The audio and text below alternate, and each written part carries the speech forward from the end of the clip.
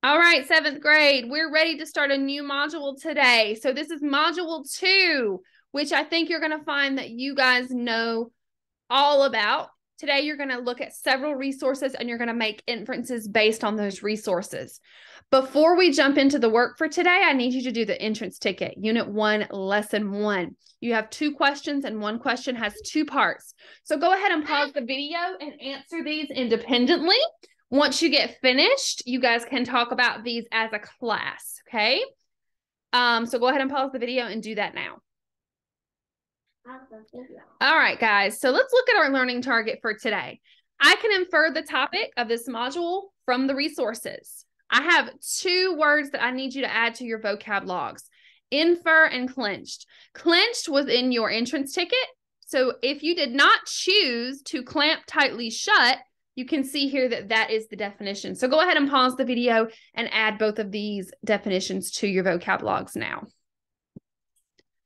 All right, guys, so now we want to work to make an inference about the topic that we're going to be reading about, okay? So in order to do that, let's go in our workbooks to page 4 and 5. You guys are going to see an infer the topic, I notice, I wonder, note catcher, and then you're going to have directions for inferring the topic, okay? The resources should have already been made available to your teacher. You are going to have resources that you're going to look at. So you're going to look carefully at each resource. You're going to record things that you notice and things that you wonder based off of each of the resources, okay? So I'm going to ask that you pause the video. You guys are going to need some time to work through this and work through the resources. And then once you're finished, I'm going to ask that your teacher go through this with you and kind of talk about some of the things that you guys are seeing, okay? Yeah. All right, guys. So now that you've looked at some of the resources, what do you think this module might be about? Go ahead and pause the video and have this discussion out loud. What might this topic be about? All right, guys. So if you're talking about pandemics and epidemics and sickness, you're right. That's the direction that we're heading in today. So very quickly, I'm just going to introduce the performance task and the module guiding questions. You guys know that the performance task comes at the very end, but it's okay. We want to keep the end in mind as we are learning. So the performance task is going to be a podcast created in groups of 3. You're going to be asked to use sound effects, music, and other podcast features to grab the listener's attention. And so here are some of the things that your podcast will include. So I'm going to ask that your teacher pause the video and you guys go through this list together right now. All right, guys, so what do you notice? What do you wonder? Now that you've analyzed the performance task, has your inference of what this module might be about changed, and how?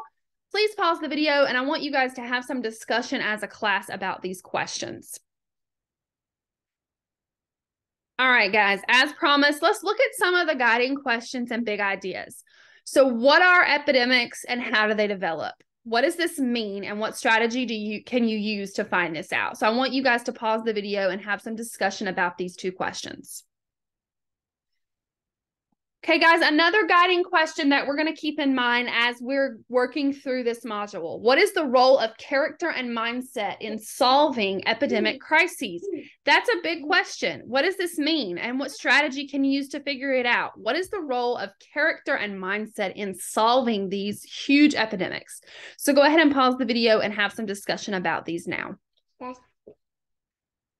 All right, guys, lastly, let's look at some of the rest of the guiding questions and big ideas. What are epidemics and how do they develop? How do people respond to an epidemic? You guys have lived through an epidemic. You can answer this based on personal experience. What is the role of character and mindset in solving epidemic crises? And what methods and tools help people to solve epidemics?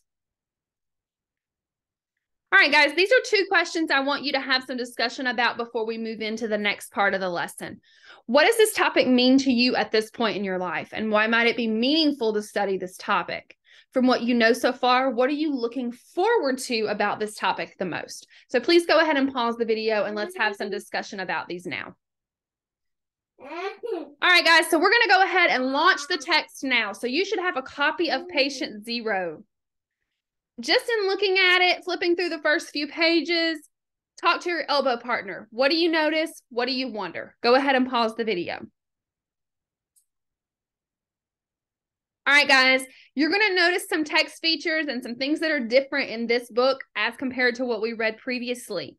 You're going to see you have toolboxes, you have a glossary, you have sources, you have an index, and you have an about the author. You have a table of context. There are pictures throughout it. There are history pages, which are in red, and there are narrative pages, so story-like pages in green, and there are medical potion bottles. So for the next 3 minutes, what I would love for you guys to do is reflect silently, okay? I want you to write down your thoughts about, you guys know this bothers me when this text doesn't line up. I want you to write down your thoughts about what you're seeing, what you're noticing. How does that make you feel? What do you think this is going to be about? So go ahead, pause the video, and for the next 3 minutes, flip through the book, reflect silently, and write down your thoughts. All right, guys, let's talk about some questions. What does what you read or saw in the book make you think about, and why? And what are the subsections and text features? How can you tell they're not part of the text? So there are some sections that are set apart from the text. How can you tell they're not the same? And how does each text feature fit with the part before and the part after? So go ahead and pause the video, guys, and have some class discussion about this now.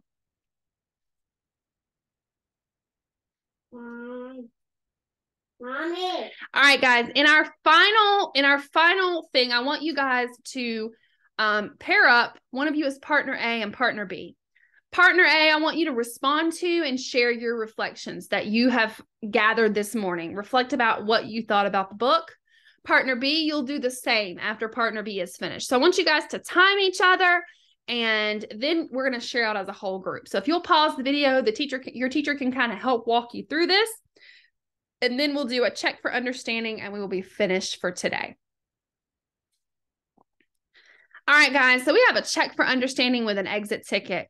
So your exit ticket is on page 6 in your workbook. An exit ticket is supposed to demonstrate the knowledge that you've learned thus far.